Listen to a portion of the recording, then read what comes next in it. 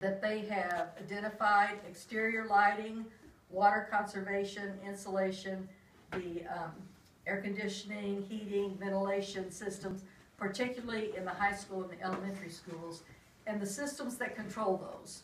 So at this point, they expect the entire bill, if we got to do everything that they said, would be about $3.5 million. They're in the process of getting bids for the actual work. They think that will be lowered somewhat.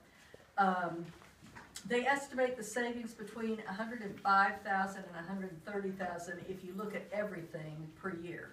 So that's absolutely something that we, like you as a board, we as administration, need to take a look and be thinking proactively too. The other areas of need that we have in the district, we need to replace the roof on the high school. That's approximately $1 million. We really need to move the 5th grades and the kindergarten classrooms from the trailers. At least if we cannot move them from the trailers, at least move them to a setting that we feel, that the administrators feel is more appropriate for their age. We would like to move the 5th grade back to the elementary setting so that they are not the young pups at the middle school level.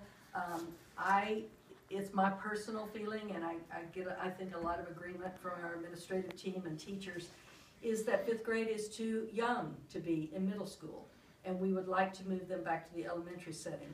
We would like to also move our kindergartners to a primary setting, so that we would have kindergartners located with 1st and 2nd graders, and we would have 5th graders located with 3rd and 4th graders. So it would all be then to the delight, I think, of the district to have kids that don't transition as much as they have been in the past.